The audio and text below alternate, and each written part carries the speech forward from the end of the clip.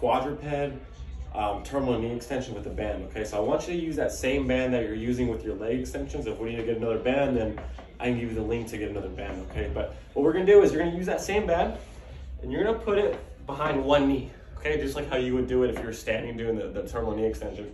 But from there, if you need a pad to initially get on the floor, use a pad, use a towel, okay? But you won't initially be on your knees too much, okay?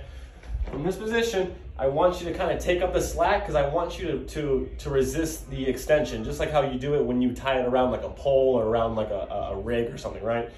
This is essentially just a turn on your quad, okay? I'm just getting you in different positions. So from here, right, the band is behind my knee. I have some pretty good tension. That's why I took up the slack. From this position, you're going to hover, so your hands are underneath your shoulders, your knees are underneath your hips, like a bear position if you've ever heard that before. So from here, you're going to just hover.